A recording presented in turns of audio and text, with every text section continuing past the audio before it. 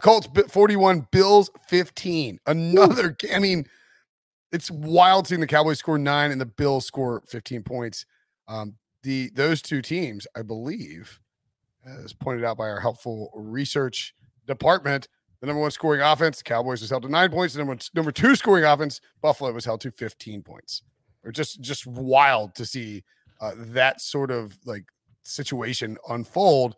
Jonathan Taylor, 20-1 to win the MVP. He had 32 carries, 185 yards, 5 touchdowns, and set the franchise record for touchdowns in the game. 4 rushing, 1 receiving, 8 straight game with a rushing touchdown, second longest streak in Colts history. I'm going to assume that Edgerrin James is above him on that list. And then now most consecutive games with 100+ scrimmage yards and a rush touchdown.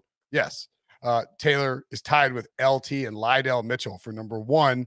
LT, of course, in that magical 2006 season. It's also his second career game with a rush TD and receiving touchdown. He has 15 touchdowns, the most in the NFL. Are the Colts streaking their way to the playoffs, Wilson?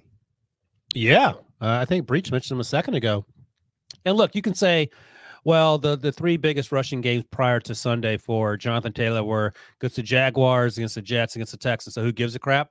This is against the Bills. And the Bills defense ain't no joke. In Buffalo, in crappy weather. So you knew they're going to lean on the running game. You knew Jonathan Taylor's going to run the ball. Quentin Nelson went out with a lower body injury. I think he may have banged up the ankle that gave him issues in the preseason. Doesn't matter. And I actually watched the first episode of In-Season Hard Knocks with the Colts. Oh, yeah. How was it? Good. It was interesting. And the running backs coach was talking to Chris Ballard, the GM, talking about how blown away he was with how good Jonathan Taylor is. And he sees Jonathan Taylor every day for a year and a half now. So if he's blown away, I think we should all be blown away. And that was just brought to bear against the Bills team that does not look good on defense. And by the way, I don't know if you mentioned this, a pass reception touchdown too for Jonathan Taylor, so 5 total.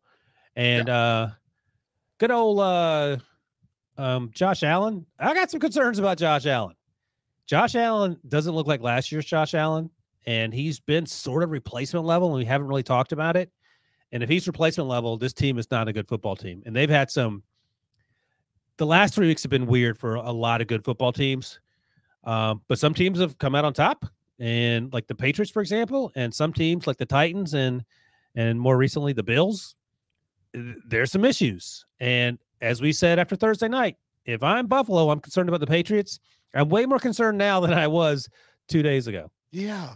By the way, we're pulling up MVP odds. 2 points on that. 1, do we think Josh Allen at 6-1 carries any value? And then maybe more importantly, 2, for my selfish purposes, in a game we already talked about, Patrick Mahomes 8-1.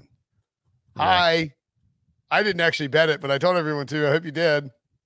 Well, I mean, neither of those guys helped their cause today. The Bills game was weird because they were down 24-7 at the half, even though they didn't punt the entire first half. It was they're just kind of like falling all over themselves. I mean, the interception on their first possession, the Indianapolis immediately turns into a touchdown. So now you're down 14-0. Later in the first half, they fumbled it. The Colts immediately turned that into a touchdown. Now you're down 24-7. And then Tyler Bass off the upright on a 57-yard field goal to end the half and misses. So, I mean, it's not like you can blame him for that, but it was just weird how everything kind of happened. The other thing about the Colts is that you remember how the Broncos started 3-0 and we're like, they're probably not for real because of who they beat. That's how I felt about the Colts going into this game, because they were 5-5, but you look at their 5 wins, it was against the Jets, the Texans, the Jacksonville, and San Francisco. So like, and back when San Francisco was bad a few weeks ago before they figured out they need to run the ball on every play. So you're talking about these wins that you just never got a good idea of how good the Colts could be. And then they come in here and just destroy Buffalo. So, you can say if the Bills aren't as good as we thought, because Josh Allen's playing replacement level, so that the Colts are still kind of an unknown. But any team that plays good defense and can run the ball can be good in January. And here's a fun fact for you guys. The Colts are 6-0 this season when they rush for 125 yards or more, and they are 0-5 when they rush for under 125 yards. And by the way, we're not even talking about Carson Wentz because he was 11 for 20 for 106. Didn't have to do a whole bunch. And that's sort of the point. But he did make an amazing like 12-yard run on a 3rd and 10 where he should have been sacked. He had like 3 guys on him. He Houdini'd out of it. That was on a drive that he kept it alive for a touchdown. I looked up and I thought that was Josh Allen. Like that's how incredible it was. And then I realized that the uniforms were switched. Did you guys hear that call? Yeah, you tweeted. You couldn't quit tweeting about it, Debo. Was that more exciting? That was a good call. Was that the escape hatch call? Oh, he found the escape hatch. How's my face show? Fantastic. That's a young Kevin Harlan. He's the greatest. Kevin Harlan. By the way, very important here. Quentin Nelson, Frank Reich said his injury does not appear serious, so that is huge for their run attack. Indeed, huge.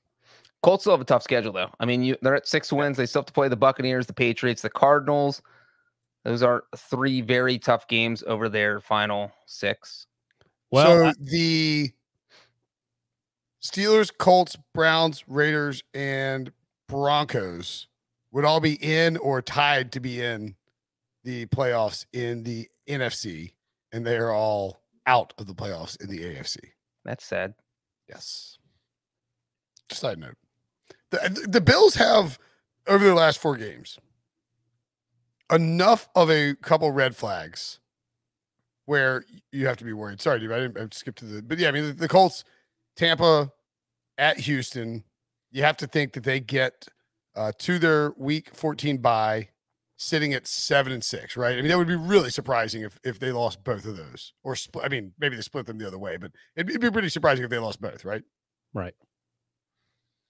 So you figure, I mean, I'm going to pick the Patriots to beat them right now as it stands. At the Cardinals is a tough matchup, and then they could. I would probably pick them to go 3-3 the rest of the way. So the question is, can they? One of 2 things: can they win? Can they steal one of those other games? And maybe it's the game against the Pats. I feel like the game against the Buccaneers seems like the easier out of the Bucks, Patriots, and Cardinals. You can't run against the Bucks though. I mean, before today, you couldn't run against the Bills. Right. Nah, you got to get the Bucks to be like a straight up run funnel. Yeah, I don't know. Bills were giving up under 90 yards a game. Yeah, on the ground. I wouldn't be surprised. You got to get 10 wins, so you're gonna have to make some magic happen. But they've been red hot. And by the way, you could end up winning the division, given the way that the team at top of the division is currently playing. That would be unfortunate for my financial stake in the Tennessee Titans. Well, and Wilson mentioned how bad Wentz, or that we're not talking about because he didn't really do anything. But imagine when he does just do a little bit, so. Imagine what if he doesn't do anything? Well, then they need Jonathan Taylor to go off for 185 yards and 4 touchdowns every week if he doesn't do anything. But if he throws for 200 yards and goes 15-20 instead, that gives him a chance against a team like the Buccaneers. And the Buccaneers aren't playing that well. I mean, the Buccaneers are basically the NFC version of the Bills. The Buccaneers have not won a game this month.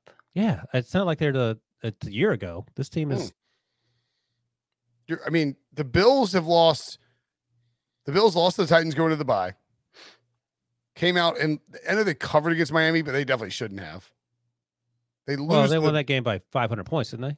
No, it was 26-11 versus Miami. You're thinking of the Jets. And they had a late garbage touchdown to cover. They lose 6. They score 6 points against the Jaguars and lose on the road. Oh, boy. Blow out the Jets on the road, and then they get blown out at home against the Colts. In their first home game of the month, in like almost a month. What a weird Jekyll and Hyde team this is. Their other loss, they lost to the Steelers in week 1. I mean, like, this is what a bizarre season. And their 4 wins going into that Tennessee loss are Miami, Washington, Houston, and then at Kansas City in a game that they like basically laid it all on the line for on Sunday Night Football to try and prove they could take down the Chiefs. It's concerning. They're at New England, or excuse me, at New Orleans on Thursday night, on Thanksgiving night. Pats at home, at Tampa, Carolina at home, at New England, Atlanta, the Jets. I mean, they got probably 3 guaranteed wins left on the schedule. But I'm starting to sweat this over-under that I got at 10.5.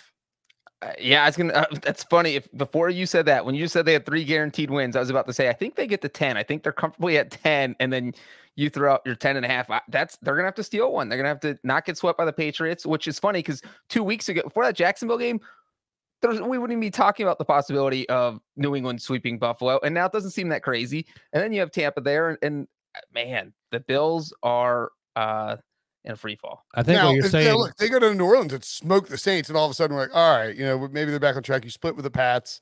So the key, you need to win on Thanksgiving. They're 4.5-point favorites. Split with the Pats, beat the Panthers, Falcons, and Jets, and we get to that 11 wins.